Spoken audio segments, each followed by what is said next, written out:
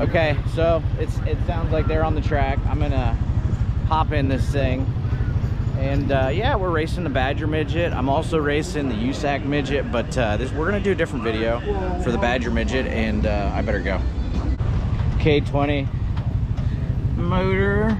It's pretty cool. Don't have far to walk. Yeah. So what happened to it last night? The bottom of the fuel cell hit the ground so hard it ripped the mounts right out of the tank. All four of them. So Bummer. Yeah. So we lost fuel. Well, we'll have to pull the line off. Flip over to the left side and pull that push off line off. Alright, they're all. They got their hands full. They got 3 cars, 2 cars in the Badger Midget, and this is my Badger Midget. Gonna throw my camera on the car for some footage. I don't know where to go with it.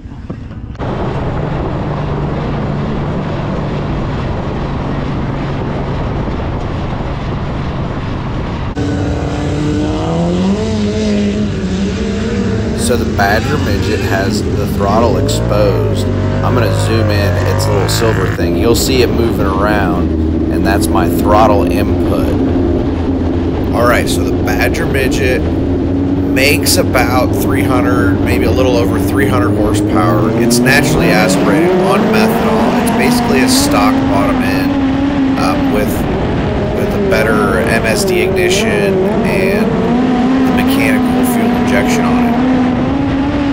I love that I can see the throttle. Even I can't keep my eyes off of it because I want to know what I'm doing too. Off of the front stretch, off of 4 on the front stretch is pretty treacherous. And that is the one spot it's easy to stick in the fence. So we go yellow, and ultimately I'm going where they are not, because I don't know really who I'm racing with. Sun Prairie, a flat circle 3/8 of a mile. They run these Badgers on a local show, so they have a bunch of them, and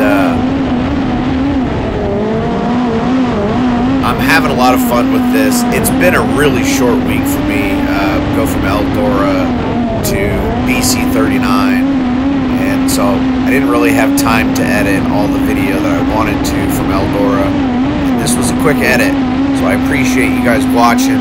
Don't forget to go check out my sponsors, Witt's RC Racing Products. Go like and subscribe.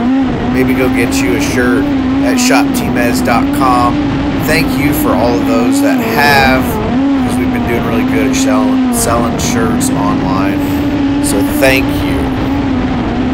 So the Badger Midget is probably still close to 100 horsepower off of a national midget.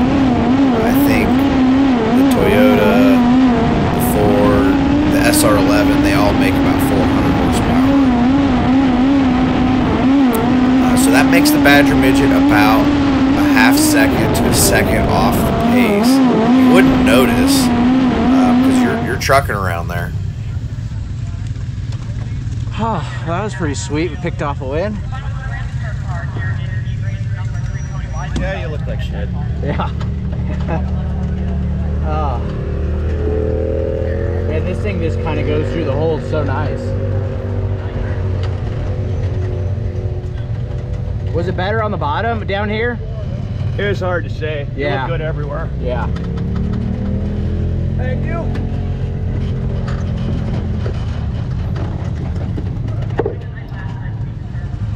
Oh, we start 7th in the Badger Midget. We're about to push out for the feature. I think they're working the track a little bit. They worked the top just a little bit. Well, that's good. The top sucked in the last race. Oh, you'll be all right. Sweet. Thank you. You locked in gear? No. I didn't think so. All right, man. Go have some fun. Thank you. I can tell the truck behind me is an old truck because it smells like an 80s pickup truck right now. Soaking it in down here at Angel Park Speedway, and we are ready to go racing. I start 7th, so we're on the bottom row, but the bottom looks pretty good. Pushing off a midget, you push it off, you'll see the throttle. I'll move the throttle a couple times once it gets rolling there, and then as soon as I get done doing that, I flip the switch and it goes. You gotta prime the thing. And up next, I don't recommend this, but this is why I run a 4-spoke steering wheel. The spoke was in my way. I had to take the steering wheel off while I was rolling and get it in the right position. Superior Steering Wheels builds my steering wheels, and we're working on a new steering wheel. One that I designed. We're going to call it Racer X, but it is green.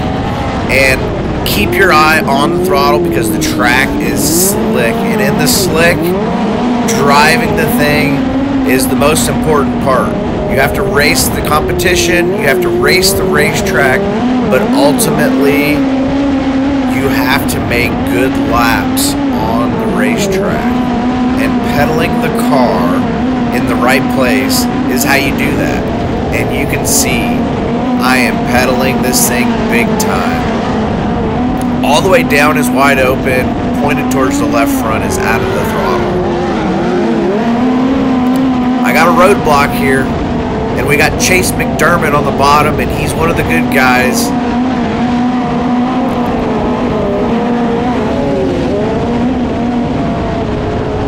Working them, going high, try to find some moisture and cut across.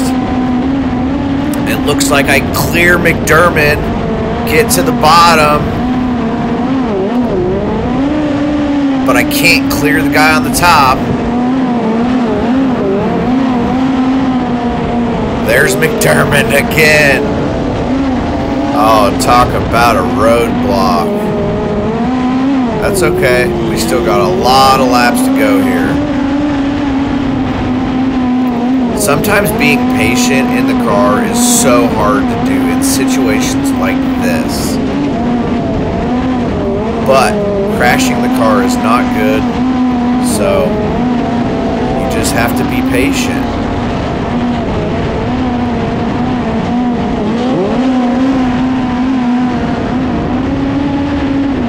Oh yeah, I see the seas parting.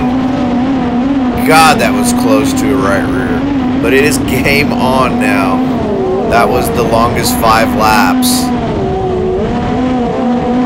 So we're now in 5th. And we can see everybody we need to ahead.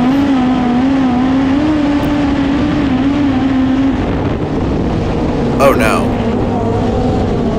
It just shut off again.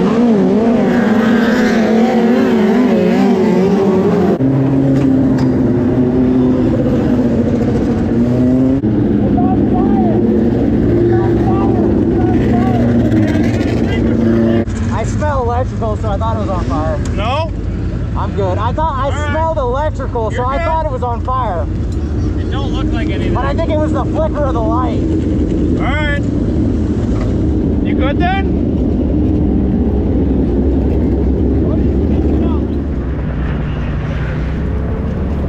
This always feels like the walk of shame for some reason. I don't know. So I try to light the mood here. Give him a little wave.